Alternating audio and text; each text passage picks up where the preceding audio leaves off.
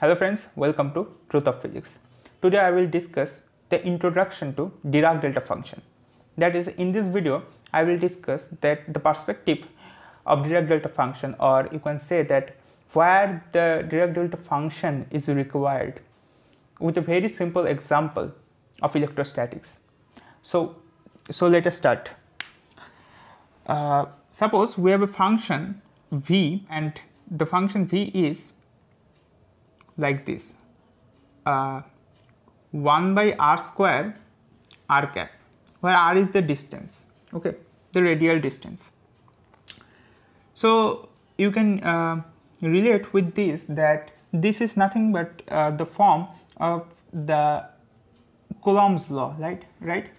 We know that in Coulomb's law, for a charge like this is a charge q, this is a charge q pointed here, so this will radiate electric fields, right? Electric fields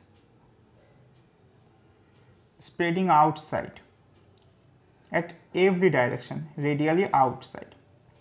And electric field, and the equation or the expression of the electric field produced by that charge at the point, that is the charge which is situated at that point, radiates electric fields. These are the fields, and the expression of the field, electric field, is 1 by 4 pi epsilon 0 or q by 4 pi epsilon 0 into 1 by r square and r cap.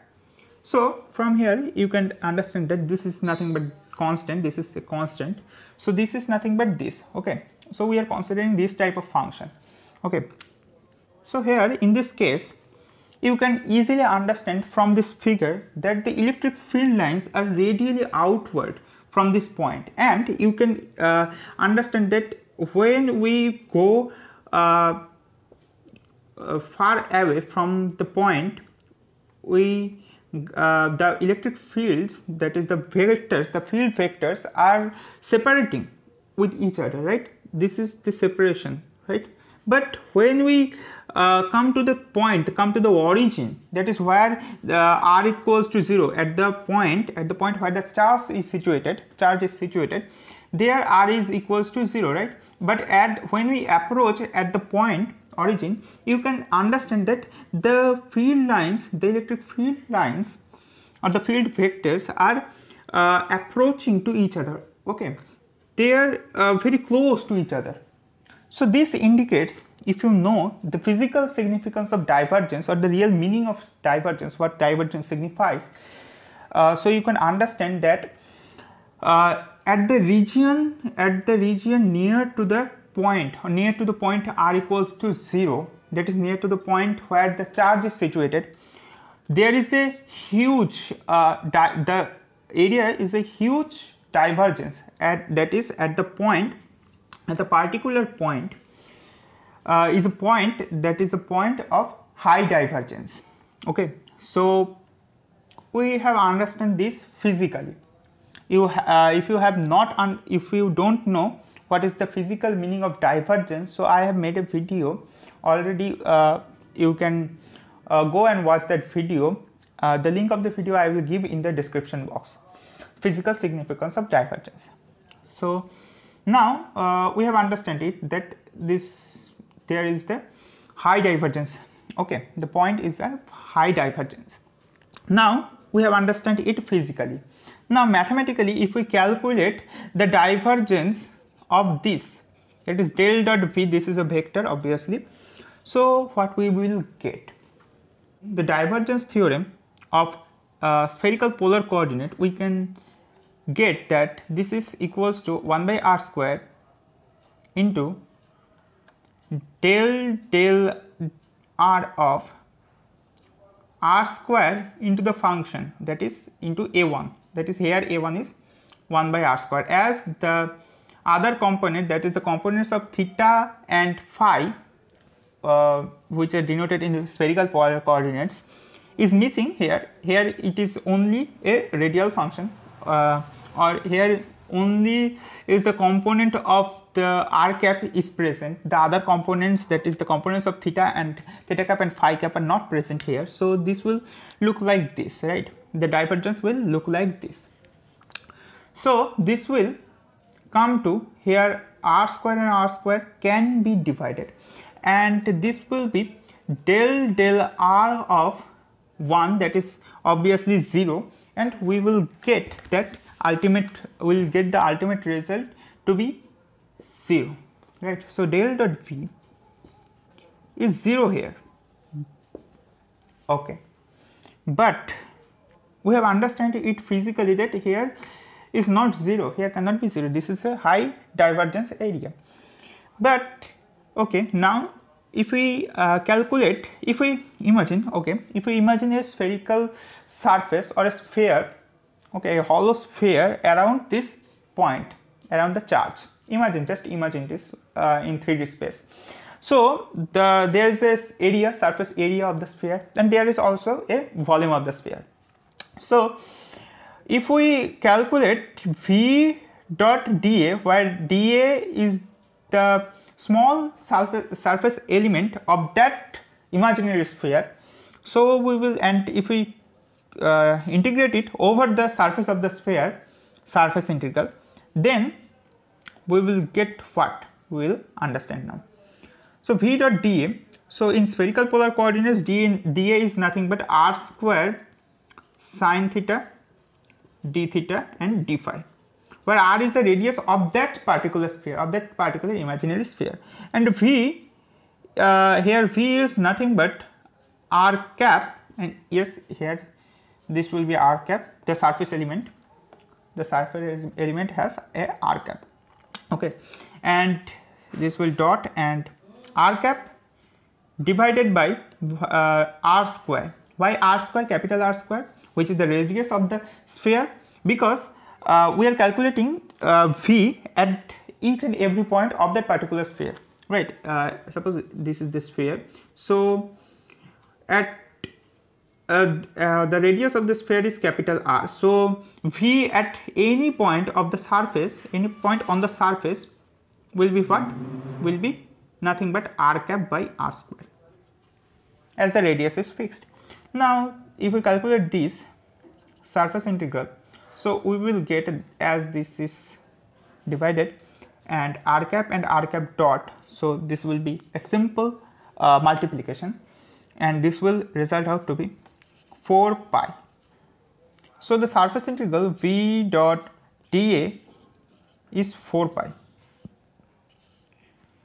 But we know that Gauss divergence theorem tells us that the surface integral v dot dA is nothing but it is equal to the divergence of v into dv, and dv is what? dv is the volume element of that particular sphere, of that particular imaginary sphere, of which the area is dA, okay, that particular sphere, and the volume of that particular sphere is dv, okay, small volume element, and there is the volume integral. So this is equal to this, that is the surface integral is equal to this volume integral according to the Gauss divergence theorem, okay,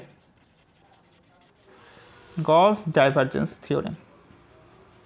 But we have calculated that del dot v is 0, so this is coming out to be 0. So what is happening here? This is a result and the result is 4 pi, and here the volume integral is 0. But we know that the Gauss divergence theorem is not wrong. Obviously the Gauss divergence theorem is not wrong, but what is happening here? Here the left hand sides are equal using the Gauss divergence law, but the right hand sides are not equal. So where is the main mistake we have taken? The real mistake which we have done is here at this point. Imagine that we have a sphere, right? Imagine that sphere, and we are calculating the del dot v, and we are calculating the del dot v at each and every point of that sphere, okay? And think about the point at that origin, that is where r equals to 0. Then at that point, what is this? What is the condition of this? This will be simply 0 square divided by 0 square, as r is equals to 0 at the point of the origin. So we cannot, that is, this is 0 by 0 form, and we cannot divide this and put this value 1 and put that is, this cannot be result out to be 1 because mathematics does not allow this. Okay, this is indeterminate form. So we cannot divide this, and this cannot be 1. So this is 0 by 0 form, and we have done this mistake. We have divided this for all point of the imaginary sphere. Yes, it is correct for each and every point of the sphere, but except at the origin, that is, except the point r equals to 0. But we have calculated for all the points, and that's why del dot v is turned out to be 0. That is, from here we can understand that all the contributions, yes, the right hand side must be equals to 4 pi. Why 4 pi? Because here we can divide r square by r square, because here r is fixed, and that is the radius of the sphere, the imaginary sphere. Here r cannot be 0 because r is fixed. Here r is not variable, okay, because it is a surface integral. So here nothing is done wrong, okay, here nothing is wrong. So this result will be this result is correct. This will be 4 pi. Obviously this will be 4 pi. So this right hand side, the volume integral of the right hand side must be equal to 4 pi, right? This must be equal to 4 pi. But we are getting this 0 because of what? Because of the point at r equals to 0, because we cannot calculate del dot v at r equals to 0. So all these things, think about this, that all these things, this should be equal to 4 pi, and we cannot calculate it at r equals to 0, and that's why we are getting this as del dot v equals to 0. So from here and here we can understand that all the contribution is coming for all the contribution to get 4 pi, the result 4 pi is coming from the point at r equals to 0, that is the point, the origin, where the charge is situated, and where we are not able to calculate del dot v. And that's the reason that del dot v has a bizarre property, that it vanishes at all the points except at r equals to 0. And the integral, the volume integral of del dot v for any volume of the sphere, it turns out to be 4 pi, okay, for any volume. Now we can understand this situation with a physical example. Okay, suppose we are considering the density, the mass, the density. Okay, density is what? Density is mass per unit volume. So we are considering the density of a point mass. Okay, that is, we have a point mass, that is all the mass is concentrated at this point. All the mass is concentrated at this point. That is, here if it is mass m, so here at this is a point mass, that is all the masses are concentrated at the particular point, okay, at that particular point. And we know that the point have volume tends to 0, right? Volume tends to 0, points volume is tends to 0. So at this point, the what is the density? What is the density? We are denoting it with rho. The density at that particular point of the point mass, it will be m divided by volume, that is tends to 0, right? Tends to 0. So this will tend to infinity. Obviously this will tend to infinity. So the density of the point mass have a great value at that point, at that particular point. And if we calculate it at any point, suppose we have a sphere, we are considering the same sphere here, and at any point of the sphere, if we calculate the density rho, we will get what? We will get it as 0, as there is no mass, right? The mass is concentrated at only at the point, at this point, okay, because this is a point mass. So this can be related with this problem.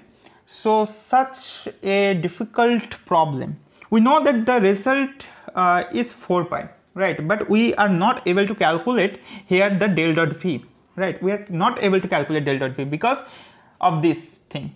which I have already discussed. So how this can be solved, how this problem can be solved?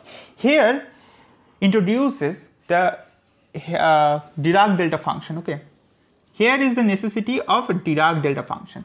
Now what is this and how this problem can be solved with the help of Dirac delta function, we will discuss in the next class of this session, and I will make a playlist of Dirac delta function and give the link of the playlist in this video's description box. And in the upcoming classes we will understand how this problem can be solved with using the Dirac delta function, and I will also discuss the details of Dirac delta function, the 2D Dirac delta function and 3-dimensional Dirac delta function.